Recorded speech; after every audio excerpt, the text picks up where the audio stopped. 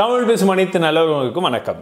இந்த வீடியோல நம்ம பார்க்க போற ஃபுல் ரிவ்யூ OPPO தரப்புல இருந்து புதிதாக லான்ச் பண்ணப்பட்ட F15. ஸோ இந்த ஸ்மார்ட் ஃபோன் என்னடா ஸ்பெஷல் அப்படின்னு கேட்டிங்கன்னா 4000 mAh ஒரு பேட்டரி கொடுத்துருக்காங்க. பட் ஃபோன் ரொம்ப வெயிட்லெஸ்ஸுங்க.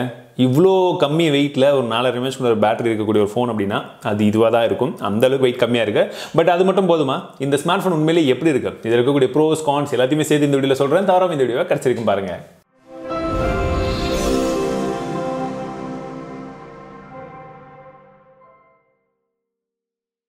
டிசைன் ஃபர்ஸ்ட் டிசைனை பொறுத்த வரைக்கும் இது ஒரு டிஃப்ரெண்டான ஒரு கலர் பேட்டர்ல கொடுத்துருக்காங்க. ஒரு 3 colour white, blue and purple இருக்கிற மாதிரி இருக்கு. பார்க்கறதுக்கு கொஞ்சம் வித்தியாசமான கலர் பேட்டர்ன் தான்.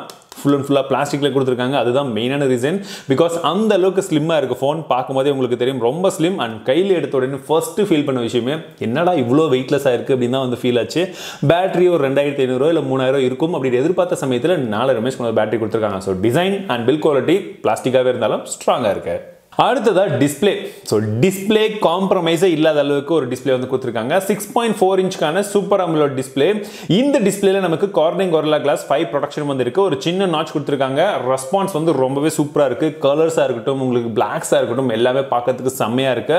அவுட்டோர்ல யூஸ் பண்ணும்போதும் சரி, அதே போல நீங்க மூவிஸ் எல்லாம் வந்து பாத்தீங்கன்னா சூப்பர் அமோலட் டிஸ்பிளே பத்தி நான் சொல்லவே வேணாம். அந்த அளவுக்கு சூப்பரா வந்து கொடுத்துருக்காங்க. முக்கியமான இன்னொரு விஷயம், இந்த டிஸ்பிளே நமக்கு இன் டிஸ்பிளே ஃபிங்கர் பிரிண்ட் சென்சரும் வந்து கொடுத்துருக்காங்க. ரொம்பவே ஃபாஸ்டா இருக்கு அப்படின்னு சொல்ல மாட்டேன். நீங்க பிசிக்கல் ஃபிங்கர் பிரிண்ட் சென்சர் மற்றதெல்லாம் யூஸ் பண்ணும்போது, பட் ஸ்டில் ஒரு in display finger print sensor எந்த அளவுக்கு ஃபாஸ்டா இருக்குமோ அந்த அளவுக்கு வந்து கொடுத்துருக்காங்க. ஸோ இந்த OPPO மொபைல்ஸ்ல மேக்ஸிமம் எல்லாருமே நோட்டீஸ் பண்ணக்கூடிய ஒரு விஷயம் என்னன்னா அந்த கலர் OS தான். பட் இந்த கலர் OS எப்படி இருக்கு அப்படின்னு பார்த்தீங்கன்னா, முன்ன நீங்க பார்த்த அதே மாதிரி கலர் OS தான். பட் உங்களுக்கு இந்த டார்க் மோட் எல்லாமே வந்து ஓரளவுக்கு வந்து சப்போர்ட் இருக்கும். ஸோ நீங்க இப்போ வரக்கூடிய காலங்களில் கலர் OS 7 வந்து அப்டேட் வந்துடும் சொல்றாங்க.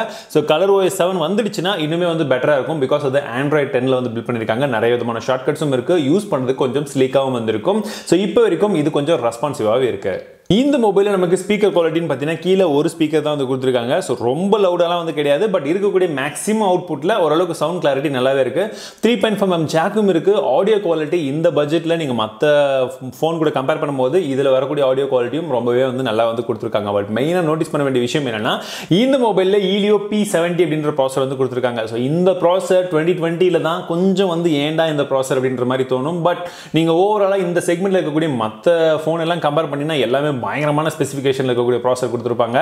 அதை கம்பேர் பண்ணும்போது இது கொஞ்சம் பின்னாடி தான். பட் ஸ்டில் இது கொஞ்சம் வந்து மேனேஜ் பண்ணக்கூடிய ப்ராசர் அப்படின்னு சொல்லலாம். கேமிங் எல்லாம் வந்து நீங்க நார்மல் மீடியட் லெவலில் வந்து விளையாடினீங்கன்னா ஓரளவுக்கு வந்து பிரச்சனை இல்லாமல் வந்து போகும். டே டு டே யூசேஜ்க்கு நீங்க யூஸ் பண்றதுக்கு கன்சிஸ்டண்டா இருக்கும். பட் ரொம்ப பவர் ஹவுஸ் ப்ராசர் அப்படின்னு கேட்டீங்கன்னா கண்டிப்பா வந்து கிடையாது. இந்த ஸ்மார்ட் போன்ல நான் பேட்டரி 4000 mAh சொல்லியிருந்தேன். இந்த பேட்டரி எனக்கு யூசேஜ் அப்படின்னு பார்த்தீங்கன்னா கிட்டத்தட்ட 1.5 நாட்கள் வந்தது. அதுவும் நான் ஹெவி யூசேஜ் பண்ணேன்னா எனக்கு ஒரு நாள் வந்து மேக்ஸிமம் வந்துடும். எந்த ஒரு இஷ்யூமே எல்லாம் வந்துடுது.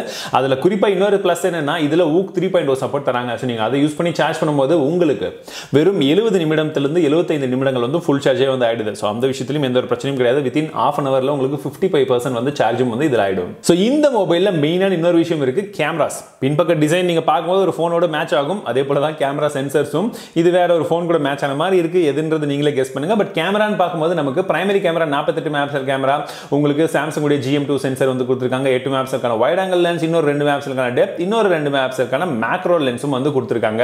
சோ ஃபோக்கஸ் எல்லாம் ரொம்பவே ஃபாஸ்டா இருக்கு. பட் கேமராவுடைய சாம்பிள்ஸும் வந்து பாத்தீங்கன்னா ரொம்பவே வந்து நல்லா தான் வந்து இருந்திருக்கு. சோ இந்த மொபைல் எடுத்த ஒரு சில சாம்பிள் இமேஜஸ் நான் உங்களுக்கு போட்டுருக்கேன். எப்படி இருக்குன்றத பாருங்க. நீங்க அவுட்டோர்ல நார்மல் லைட்டிங் கண்டிஷன்ல எடுத்த இமேஜஸ் எல்லாமே வந்து இருக்கும். இந்த டீப்பா நல்லாவே வந்து இருக்குன்னு சொல்லும். இந்த சென்சர்ல எடுக்கக்கூடிய ஷாட்ஸ் எல்லாமே இந்த மொபைல்ல கலர்ஸ் எல்லாம் வந்து கரெக்டா வந்து மேட்ச் பண்ணிருக்காங்க. நீங்க ரொம்ப அதிகமா வந்து வேரியேஷன்ஸ் இருக்கு, சேச்சுரேஷன்ஸ் அதிகமா இருக்குன்னு வந்து பார்க்க வேணாம். ஓரளவுக்கு வந்து கரெக்டான ஒரு டீடைல்ஸ் வந்து கொடுத்திருக்காங்க. டீடைல்ஸும் பார்க்கிறதுக்கு நல்லா இருக்கு. டைனமிக் ரேஞ்சும் வந்து நல்லா இருக்கு. லோ லைட்ல எடுக்கக்கூடிய ஷாட்ஸும் வந்து நல்லாவே இருக்குன்னு தான் வந்து சொல்லும். செல்ஃபி இமேஜை பொறுத்த வரைக்கும் இந்த ஸ்மார்ட் போன் நமக்கு ஒரு சின்ன நாட்ச் வந்து கொடுத்திருக்காங்க. இந்த நாட்ச்ல நமக்கு இருக்கக்கூடிய கேமரான்னு பார்த்தீங்கன்னா உங்களுக்கு 16 மெகாபிக்சலுக்கான ஃப்ரண்ட் ஃபேசிங் கேமரா வந்து கொடுத்திருக்காங்க. ஸோ இந்த கேமராவுடைய குவாலிட்டியும் வந்து பார்க்கறதுக்கு ரொம்பவே நல்லா இருக்கு. போர்ட்ரேட் ஷாட்ஸா இருக்கும், நார்மல் ஷாட்ஸா இருக்கட்டும், எல்லாமே வந்து ஓரளவுக்கு டீசென்டான இமேஜ் குவாலிட்டி வந்து கொடுக்குது. ஓவராலா இந்த ஸ்மார்ட் போனுடைய ரிவ்யூ எப்படி இருக்குன்ற எல்லா விஷயத்தையுமே பார்த்தீங்க, பிளஸ் மைனஸ் எல்லாமே. பட் இதோட விலை அப்படின்றது 20,000 ரூபாய். 20,000 ரூபாய்க்கு இந்த மொபைல்ல உங்களுக்கு இருக்கக்கூடிய எல்லா விஷயத்தையுமே நீங்க வந்து பார்த்தீங்கன்னா ஓரளவுக்கு வந்து ஒரு டீசென்டான ஒரு மொபைலா வந்து தெரியுது. தெரியுது. பட் இதை விட பெட்டர் மொபைல் உங்களுக்கு மார்க்கெட்டில் இருந்தாலும் உங்களுக்கு ஓப்போவில் கொஞ்சம் வெயிட்லெஸ்ஸான ஒரு மொபைல், நான் சொன்ன மற்ற விஷயங்கள், உங்களுக்கு இருக்கக்கூடிய கேமராஸ், அதே போல் in-display finger print sensor, super AMOLED display, photos invest பண்ணுற பேட்டரி, ஊக் 3.0 சப்போர்ட், இது எல்லாத்தையும் வந்து சேர்த்து பார்த்தீங்கன்னா ஓப்போ தரப்புல இருந்து உங்களுக்கு ஆஃப்லைன்லையும் வாங்கக்கூடிய ஒரு மொபைலாக வந்து இது இருக்கு. ஸோ நீங்கள் ஒருவேளை இந்த ஸ்மார்ட் ஃபோன் வாங்குறதா இருந்தீங்கன்னா என்ன டிசிஷன் எடுப்பீங்க? மறக்காம கீழே கமெண்ட்ஸில் சொல்லுங்க. நீங்கள் ஆன்லைனில் வாங்குறதா இருந்தால் பெஸ்ட் பை லிங்க் டிஸ்கிரிப்ஷனில் கொடுத்துருப்பேன், மறக்காம செக் பண்ணி பாருங்க. இந்த வீடியோ உங்களுக்கு பிடித்திருந்தால் மறக்காம லைக் பண்ணுங்க, உங்க நண்பர்களுக்கு ஷேர் பண்ணுங்க. மீண்டும் உங்களை அடுத்த சந்திக்கிறேன். வாழ்க தமிழ், வளர்ச்சி டெக்னாலஜி.